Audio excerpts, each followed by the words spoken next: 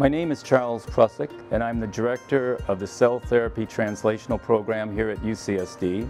We're investigating the cells that are found inside tumors, particularly lymphocytes, and we want to better describe this population of cells so that we can advance this community into clinical trials that will be initiated in 2016, so that we can treat patients with these dire cancers so that they can get more durable and long-lasting results.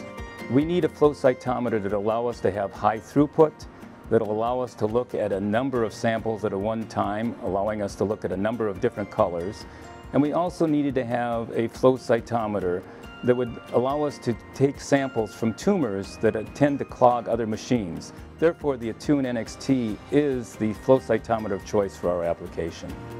The Attune NxT has certain characteristics which are critical for our research program.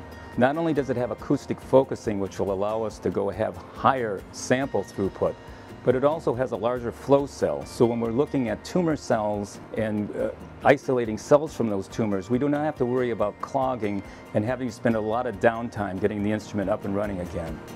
The Attune NxT also has 14 colors that we can look at one time, which will allow us to better develop the characteristics of these lymphocytes. In terms of what I'd like to say for Thermo Fisher Scientific, I would certainly tell them it's an honor to win this particular cytometer, and I would like to thank the judges that have went ahead and looked at our application and gave us the award, and would like to thank them very much for this great honor.